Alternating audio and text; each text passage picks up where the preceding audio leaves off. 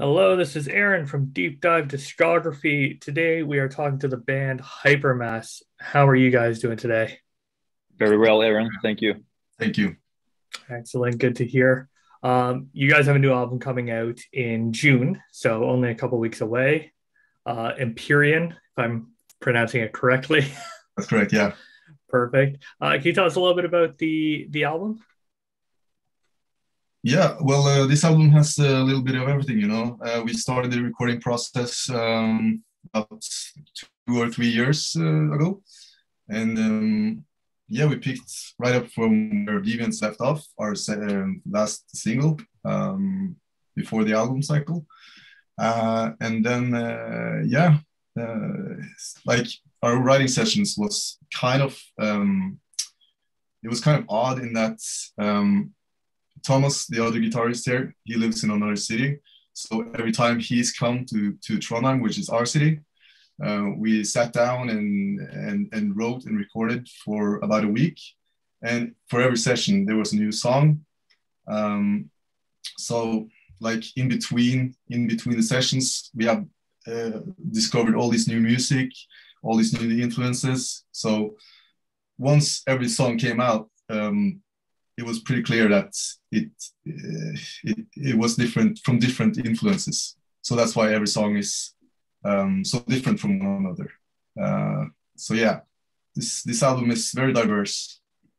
Yeah. Yeah. So when you listen to the album, you can like clearly hear that we've been through like different music phases, each one of us. Like each time we came back, like I remember one time we all were like really into Tool and like slow build-ups and big climaxes. So that's something we wanted to incorporate for one song. But then the next time we were feeling really thrashy. So we made a lot of more like quick stuff and more fast-paced. So like every song each time, because of like this was going on for like 3 or almost 4 years or something. So that's why like every song is pretty different from each other, but we believe that's a good thing. It's quite a diverse album because of that. So yeah. Yeah, Yeah. like your bio basically says for fans of Silosis, Revocation, Gojira, Allegiant, Soilwork, which even though there are some similarities between the bands, they are all quite different styles. Right. Right. That's just the tip of it.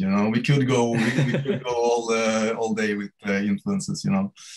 Really. But when we started out, it was primarily that was primarily Allegiant, Revocation, the Black Dahlia Murder, stuff like that. Tech, deathy stuff. We were really like sort of painted into a corner with our musical style back then. Um, but as time progressed, just broadened our musical senses in a way, and so did the music. So yeah. So this is your first full length release. You have one EP before this. Is that correct? That's Correct. What what was kind of the main difference between writing a full length versus an EP? one thing was more material, obviously. Yep. But the other thing was when we wrote the EP, we went to a like I don't know what do you call it. We call it in Norway we call it a folkehøyskole, like it's a school. It's basically a free year, but it's a school. It's a school of music. It's sort Um, of like a school that you take before you are when you're done with like when you're before you go and study like a field that you're into, then you can have like a free year, it's called, when you can like focus on a hobby. So yeah, there's like you could take football, for example, but we chose to take sound engineering at exactly. this rock high school. Yeah. So when like we were already at the school, so we were jamming out every day. We can jam out 5 6 hours every day. So in those sessions, in those hours, we came up with a lot of material, which then was comprised of the uh, what would be the material of the EP. So we had access to a full studio there, so we could like record as we go, as we wrote. So that's how we came up with the EP. With the full length, it was more challenging, mostly because we were living in different cities, you know. Yeah. And not really any practice space to like try and come up with songs there. So that's like a big difference between the EP and the full length, because the EP was written mostly like in a practice space. The new album is completely written like on a computer, by us sitting there and like analyzing every part, and like for months or years, I mean. Exactly. Yeah. So yeah, you basically just you had a lot more time to mull over everything that was going into this one. That's right. Yeah. So obviously you guys come from Norway. Norway does have quite a big metal scene generally. Not always, it doesn't always have the best reputation because of some of the stuff that happened in the past. But but what's the metal scene in Norway like nowadays?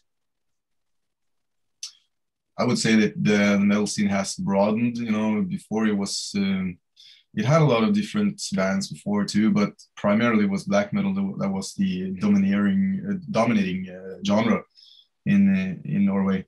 But right now you have like bands like Leprous, for instance, which is a big prog metal band. You have bands like Blood Red Throne, which is internationally known, or a big death metal band.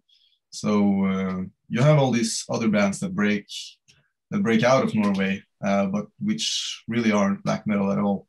Although we have, I would assume that we have still the most prevalent black metal scene in the world still. But we have a lot of diverse and different bands, different type of bands. Yeah. And you find when it comes to like concerts around the area, you tend to see the same people at various kinds of genres. Like you'll see the same people at thrash shows and black metal shows and death metal shows.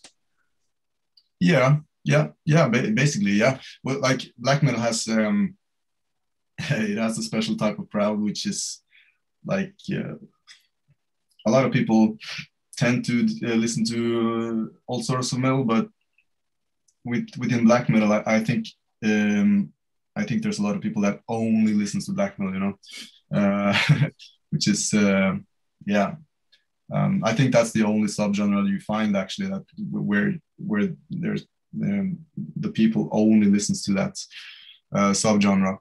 Yeah, and that's definitely not what your music is built for, being based around so many different influences. Yeah, and we really expect to get both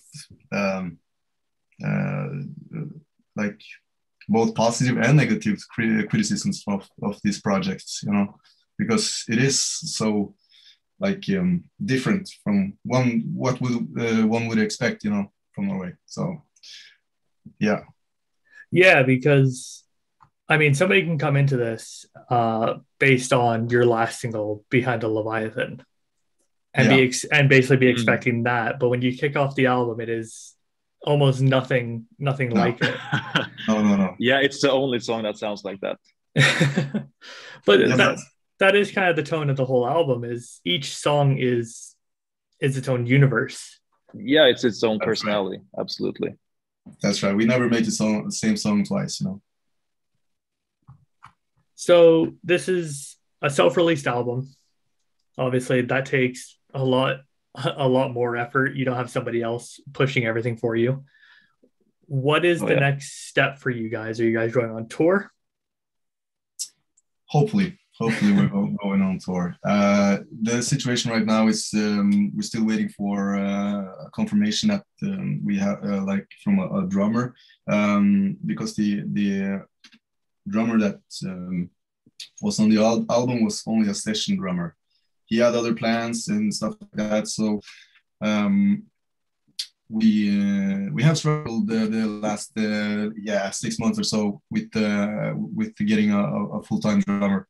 But we're looking forward to jamming with the guys soon, and hopefully it works out and we go on tour as soon as possible.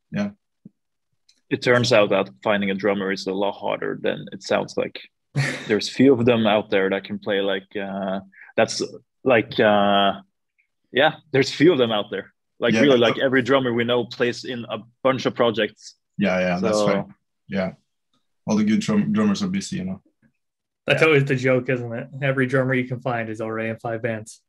That's right. Yep. That's absolutely what it is. Yeah.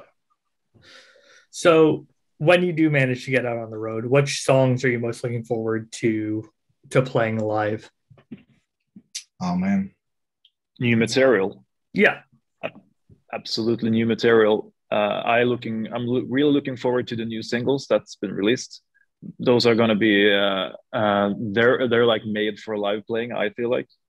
And also there's actually a little bit of I don't know if you should say this, but there's a single coming out on Friday now, next Friday. Yeah, we can say that. Yeah, that's that one is my favorite on the whole album. It's a really fast one. That's going to be amazing to play live. And yeah, what about you, Sindre?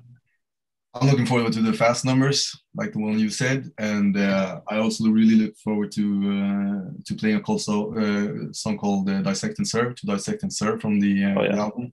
Also, the last song, I love the last song, Mother Dome, and yeah, I reckon we will play the whole album when we first go out.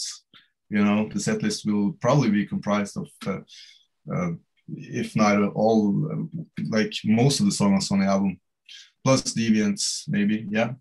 So, yeah, I'm just really looking forward to going out on the road generally, actually. Yeah, so obviously you guys, the EP was 2015, if I recall correctly. Yeah. So obviously it has been. Yeah, it's been a long time. Yeah, exactly. There's been a good chunk of time. What are some of the main changes for you guys, basically in terms of influence and style, that you found going into this album that didn't go into that one? Oh man, most of the influences which came into this album, the influences we hadn't. I don't even think we had heard of them in 2015 when we made the EP. You know, like back then we were really locked into this tech deathy, thrashy type of music. You know, Revocation, Black Dahlia, Allegiance, Alosis, stuff like that. But yeah, I think it's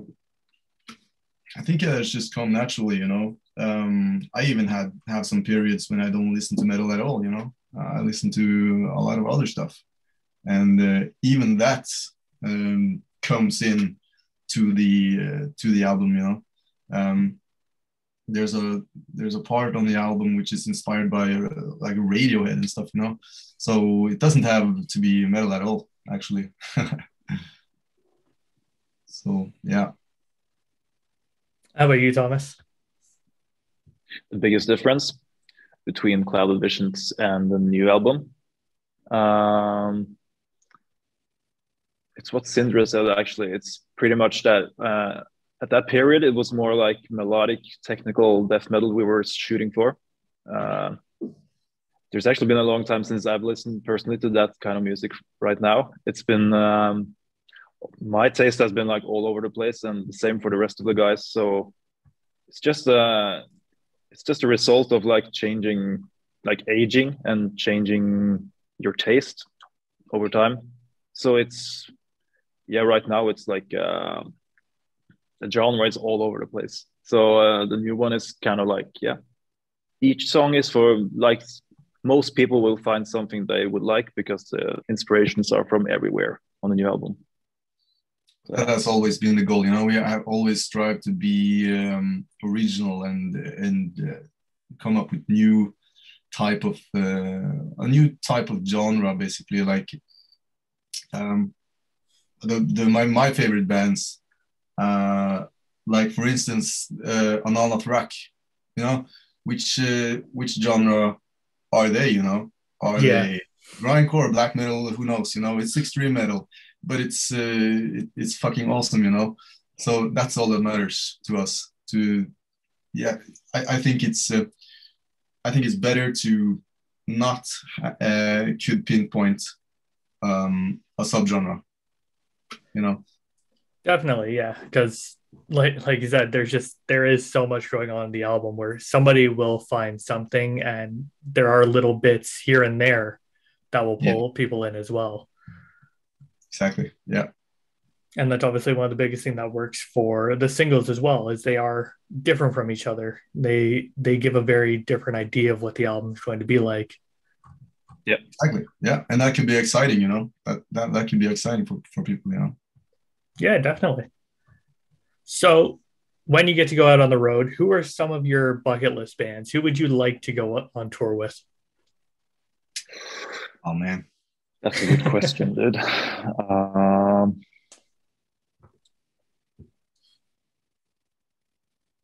think maybe it may be a genre crash, but I've always wanted to tour with Cattle Decapitation.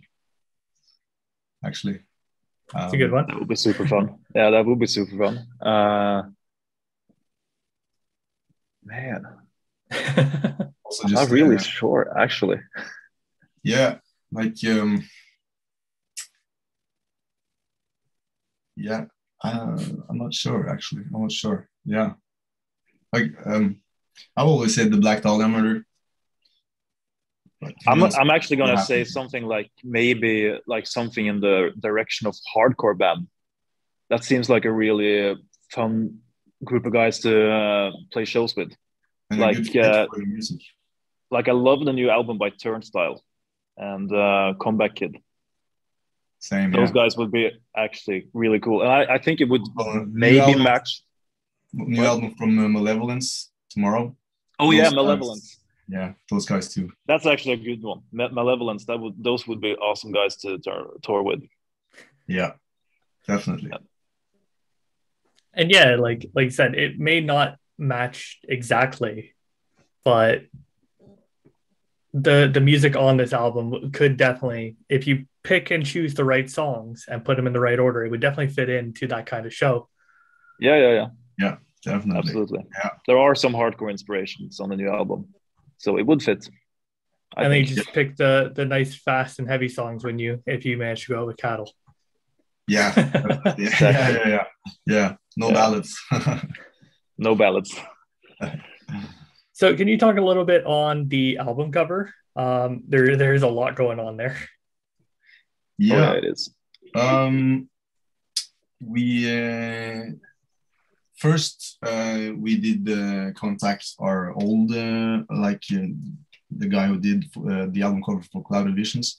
He was really, because we always thought he was really talented, really good. But after a while, when we wrote them more and more songs, we reckoned that it wasn't a very good fit for the music because we had changed so much. So we searched out Costin Chirano. I'm not sure. I'm butchering this guy's name, but Costin from Argentina, I think. He has done a bunch of bands, and we were really impressed with his drawing style, and it did fit the music very well because it wasn't as it wasn't as like modern tech deathy type stuff. It was more like I think the imagery really reflected the music very well. So we went with him, and we pitched this, like, the album has an overarching concept, a theme, and we pitched that to him, and I think that's he really liked to work that way because he said, "Oh man, this sounds great. I'm really looking forward to working on this project." And because we did not really have any idea of what it would look like before we contacted him. That was sort of the problem for us, that we didn't have anything special in mind. We only had like a concept to go to like build from. and we sent that to Costin, and he really like got inspired from it. So that's the result. He made that like just from reading the concept, without any other input from us. Yeah, because the first draft we got from our old guy, then we had an image in our heads, which we wrote down to him, like, can you do this? Can you do this? And I think we really put him in a box, you know, that wasn't really, it wasn't the best thing to do, I think, because when we just describe the concept to Costin, he can, you know, work within his own thoughts and come up with something that reflects the theme of the album. Yeah. Perfect. Well, last but not least, do you have any messages you'd like to give out to the fans listening in? Yeah. We already announced it like 2 minutes ago. So new single next Friday. It's called Equalizer. It's a fast one. It's a hard one. So be on the lookout for that. And the album, so arriving in 2 weeks. Sorry. 2 weeks. Yeah, on the 3rd. On the 3rd, June 3rd. So mark your calendars and buy an album, buy a CD, buy a vinyl. Yeah. Yeah, we haven't announced that, but there's also going to be vinyl. So we're going to sell CD and vinyl really soon now. That's right. So be on the lookout for that. Giving away all the secrets. That's right. Yeah. Perfect. And where can everyone find your merch and everything?